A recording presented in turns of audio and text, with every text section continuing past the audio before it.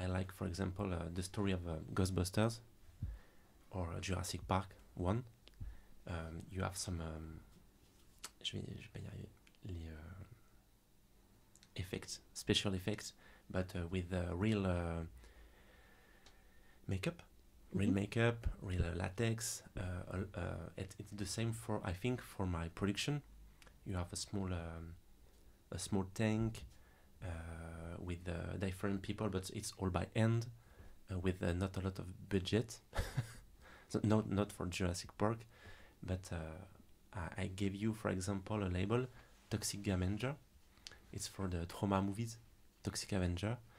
And Trauma produced, for me, in my vision, produced some horror films in the past with no budget. It's all... like handheld camera. Exactly. Yeah. And I think it's a good philosophy to be winemaker.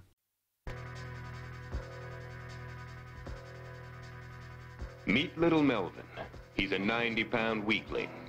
Everyone hated Melvin. I'm gonna take this mop and shove it down your throat. They teased him. I want to do it with you. Okay. They taunted him.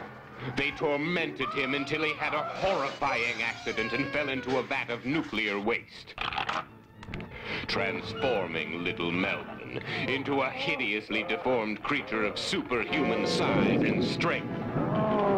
Melvin became the Toxic Avenger. And it was the tribute when in this so it was in 2016. I had the label on the plot, the green label, organic label, and I was in the chemical product in the past, and I transformed in the green monster in this year.